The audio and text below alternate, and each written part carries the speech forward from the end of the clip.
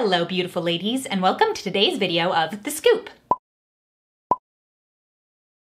So last week I launched the first episode in this series, which I call The Scoop, and I kind of described it there, but I thought I would just give you a brief overview in case you missed it. It's our opportunity to talk, catch up, and just chill out like we were in a coffee shop. And I'll just let you guys know kind of what I've been up to this past week, and then you guys can totally share what you've been up to in the comments. I like to spend a little bit of time down there and communicate with you guys and hear about how you're doing. So I'm really excited to get started with today's video, so let's get into it. The first thing I want to talk about is a little bit of pop culture stuff. So Joe Jonas and Sophie Turner just had a baby. Joe Jonas is from the Jonas Brothers. I don't know if you guys watched him on Disney Channel growing up. I know that I did.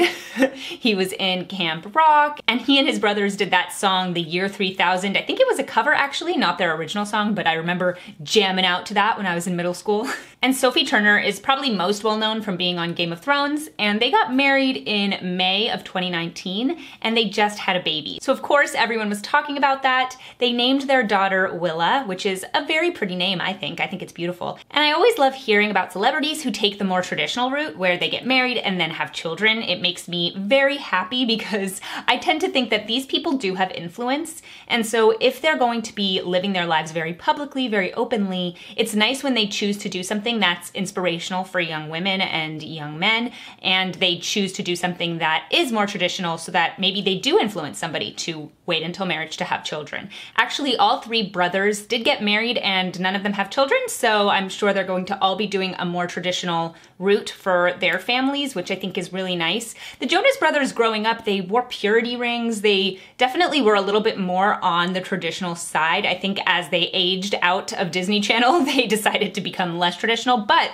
evidently, they still have traditional values because they all got married and didn't have children before they got married. So that's pretty cool. Funny story, actually, the oldest brother, Kevin Jonas, he used the same florist for his wedding that my husband and I used, which I found out when I went to their store, and they obviously have that on like a little pedestal, a little stand showing that, oh, we did this for a celebrity, which was really funny to find out. Now, I did talk about in a tweet last year that I'm not the biggest fan of the video that came out with the three brothers and their wives. I felt like it was a little bit more about the lust aspect of their love, not what marriage is actually about. But the fact of the matter is, they did do the right thing. They all got married, they all waited to have kids. So I can't criticize them too much for that. And of course, there is lust in marriage too. It's not to say that lust is just totally off the table, but it's a little bit different when it's in marriage than it is otherwise. And I don't feel like it necessarily reflects on marriage in the best way if the reason that you marry someone is for lust. That was my take on that a year ago,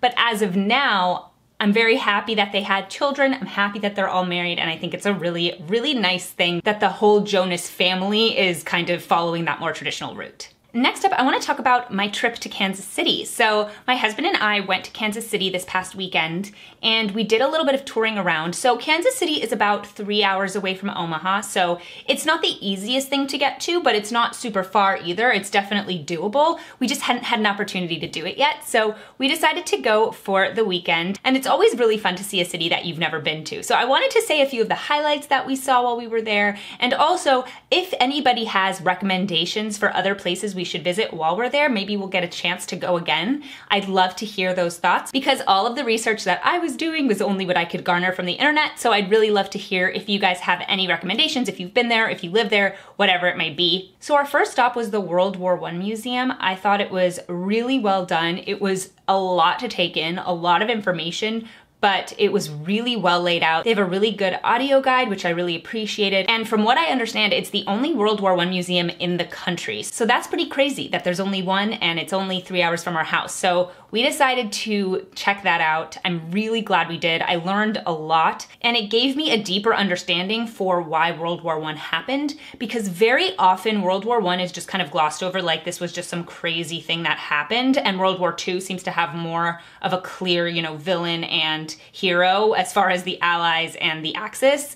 But World War I had its reasons too, and I don't think it's taught very well in schools, so it was good to learn even more about it while we were there. So I'm really, really glad that we went there. It's very impressive and it has a lot to offer. Next up, we went to the Power and Light District. So that is super cool. So next up, we went to the Power and Light District. So basically what the Power and Light District is this really cool area filled with different shops, bars, whatever it is that you're interested in, restaurants, and it's all lit up and it's really cool downtown area. And one of the really, really awesome parts of it is there's this big outdoor seating area that has a roof covered just in case it rains, but it is mostly outdoor. And all of these restaurants and bars kind of circle it. And if you sit in the middle, you can order from any one of them and they'll bring out your food or your drinks, which was really cool. And they had this huge screen right at the front and they were playing the UFC fights. Now, if you follow me on Instagram and Twitter, you probably know that my husband really loves UFC and he was the one who got me into it.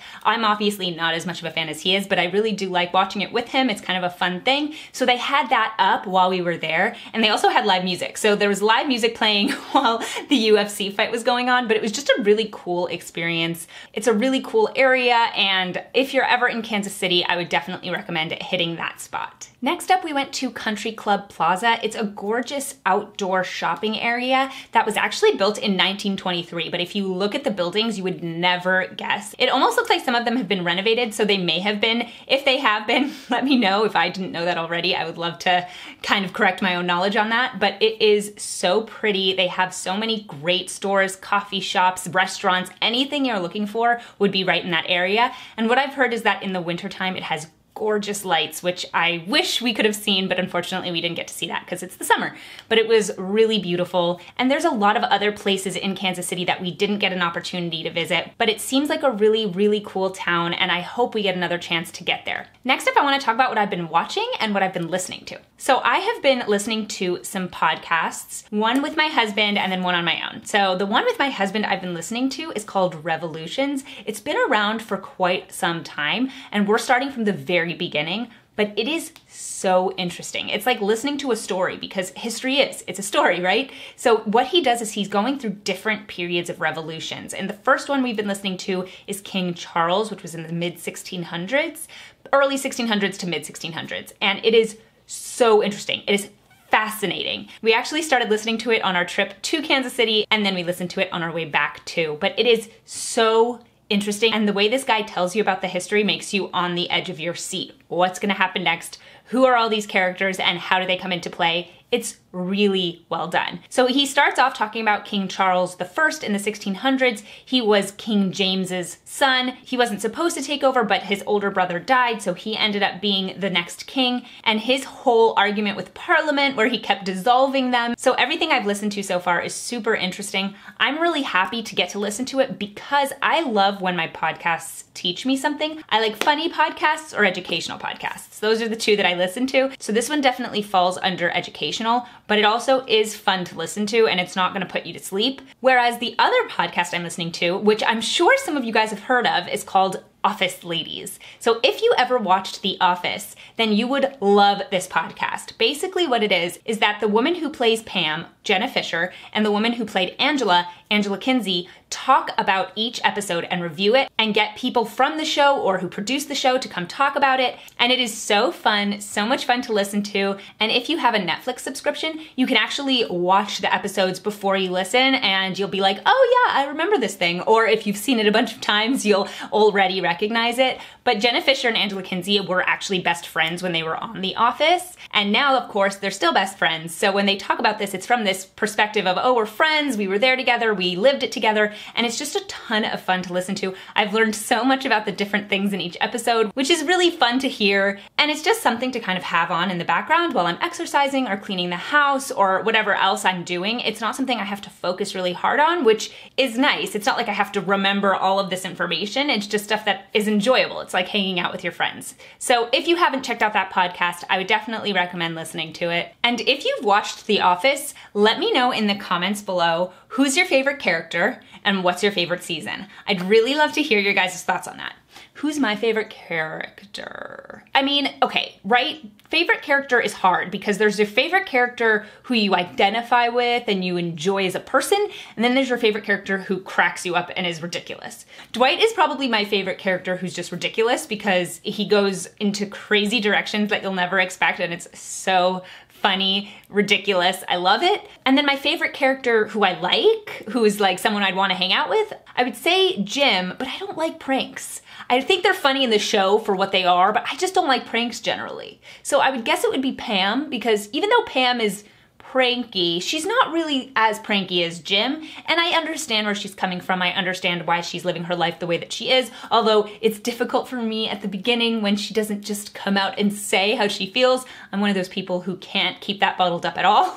So to watch her struggle with that for the first 3 seasons is difficult, but it makes sense for her character and for their arc. But that would be probably mine. And then the season that's my favorite would probably be the season where Jim and Pam get together for the first time. Love that season. So what I watched this week was Enchanted. I of course watched Enchanted growing up, and I loved the idea that there was the girl who was in the cartoon and she came to New York and lived as a real person. I also felt very connected with Giselle. I felt like she and I were very similar because of course I picture myself as a Disney princess. That's the dream. But also her relationship to positivity and seeing the best in everyone is just something that I relate to. It's something that I think I do kind of naturally, so I very much understood her perspective. And then Patrick Dempsey's character, who's much more of a realist and can be a little bit more cynical, but is uplifted by her, I always thought was a really interesting interplay between their characters and the fact that she doesn't end up with the prince, but that Idina Menzel ends up with the prince, so it works out. But what's funny is that as I was watching this movie, I started to realize that I really think that Patrick Dempsey's character is similar to my husband. And so it kind of ended up playing out in the same way as in the movie, like in my life, where Giselle is more of the positive one and she makes him more positive, but he brings a little bit more reality to the relationship. That's definitely my relationship with my husband. He's more realistic, I'm more of an optimist, and it just balances us out. And it's really funny to watch that because I was like, why does this guy seem so familiar? And it's funny that I always liked his character because I ended up with someone similar to him. So that was a really funny thing to notice as I was watching the movie. But also I love Enchanted. I love the music. I love the dancing. I just always loved that part. Now, I'm not a huge fan of the ending, mostly because I don't want to see Patrick Dempsey get taken by the dragon. It's not really like she saves him, but he's still a damsel in distress. So I wasn't the biggest fan of that at the end, but I did like the story up till then. The part that I didn't like was her dress. She's wearing gorgeous dresses throughout the movie, and then her big reveal dress is that purple thing. I wasn't a fan. Also, her hair was so beautiful throughout the movie, and then she just gets it straightened. I understand they're trying to transition her from cartoon to reality, but I like the way she looked before. But let me know in the comments what you guys think about her dress at the end, if you've seen Enchanted, and what your favorite song is from that movie. Mine is How Do You Know? How do you know? But that's it for today's episode of The Scoop. Let me know what you guys have been up to this week. I'd love to hear your guys' thoughts. Thank you so much for watching today's video. Please subscribe to my channel and blog if you haven't already. Head over to my Twitter, Instagram, and Facebook and follow me there. Hit that notification bell to get notified of all my new videos. Hit that like button. Please head over to classicallyabby.locals.com if you'd like to support my channel, see more of this content, and be part of our community. And I'll see you guys in my next video. Bye!